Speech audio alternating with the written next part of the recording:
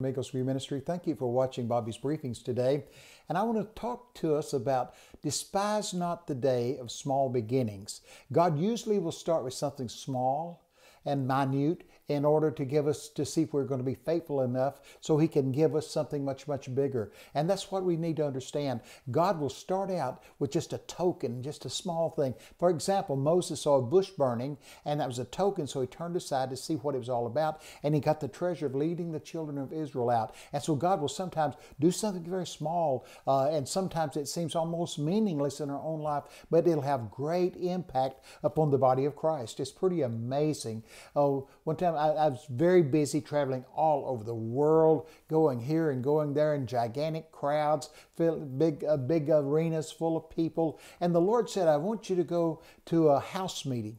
I said, a house meeting?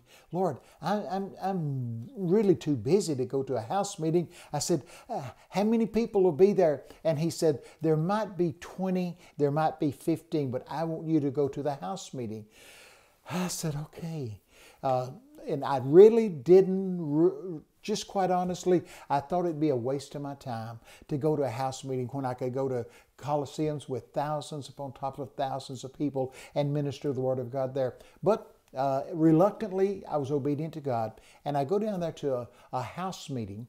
And in this house meeting, some of the most wealthy people in America was there. Some of the most influential business people were in that meeting, and they were seeking direction. And God did some wonderful, marvelous things that I would have not got to minister to them in some big auditorium, but in a house meeting there in this city, they were open and free and willing to listen and to get counsel and guidance. And boy, it was so needful in their life and in their ministry and in their business. And God will do that. And He will give us wisdom if we'll just follow Him. The Bible says He'll give us the tongue of the taught one, that we'll know how to reply and respond to the people that say, how do we navigate these dark, dangerous days? And you and I need to walk in wisdom. I promise you this, if people find out that God will give them guidance and the direction and sound principle, biblical precepts, they'll be the pathway to your door, because people want guidance. They want to know the truth about the truth. And it's very important that we tell the truth about the truth. And that's what will set people free. You shall know the truth, and the truth will emancipate you or set you free. And it says, whom the Son sets free is free indeed. But what I'm getting at is sometimes we try to categorize something, whether if it's great, big, and gigantic, that must be God. But sometimes God will move in a gigantic way through a little bitty thing. Pretty amazing. For example, this is a crazy illustration, but it's absolutely the truth. I was off in a meeting, and this man, a man from India, at that time was from India, came up to me, and he had the dialect, and he had a bag of dirt. Had a Ziploc bag of dirt in his hands, and he said, the Lord had told me if I give this to you, you can analyze it. I said, what? He said, the Lord told me if I can give this to you, you can analyze it. Now, no human being had ever asked me to analyze a bag of dirt. But so I said to the man, okay. And so I took the bag of dirt in my hands.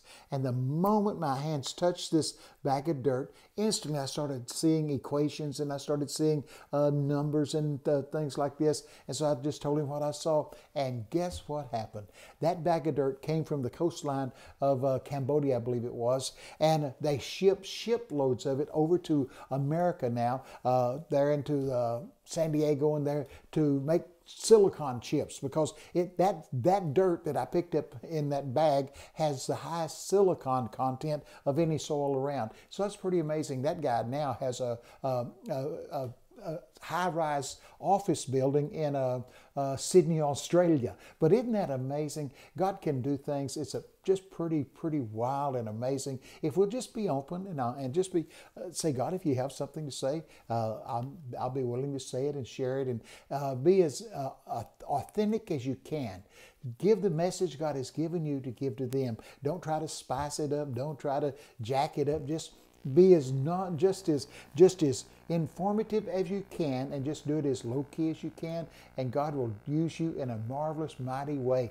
I've seen it happen in my own life multitudes of times. But let me tell you something: don't try to work something up.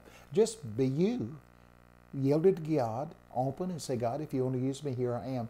And I've seen God use people in the most marvelous, wonderful ways. It's amazing. And God wants to do that. And it says, and multitudes believed when they saw the miracles Jesus did. We need signs and wonders and miracles to draw the multitudes. And God will certainly give it to us. Acts 1:8, but you shall receive power after the Holy Ghost comes upon you. And you will be a witness unto me both in Jerusalem, Judea, Samaria, and on the complete earth. He really will happen. So amazing. So I encourage you now. I want you to be obedient to God. Say, Lord, here I am. If you want to speak to me, please speak to me. And be very, very sensitive to what God says to you. Journal it down. Habakkuk says, write the vision, make it plain so people can run with it. And if you don't jot it down sometimes, especially in a night vision, if you don't jot it down, the devil will try to steal it before you can wake up. Jot down the notes where it'll stimulate your mind and you'll be ready to hear and follow what God has been saying to you. And he does speak to you. He'll speak to you in dreams, trances, visions. Marvelous. I want him to speak to me any way he wants to. Speak, Lord, your servant is listening. That's what Eli told Samuel. Said, the next time you hear that voice, you say, speak, Lord, your servant is listening. So I say that in behalf of each one of us. Speak, Lord, your servants are listening. So we want to be followers of the Lord, obeying him, saying what he wants us to say, being what he wants us to be, and be available to him. And so don't despise the day of small beginnings. He can do anything with anyone if we'll just surrender and let him have his way.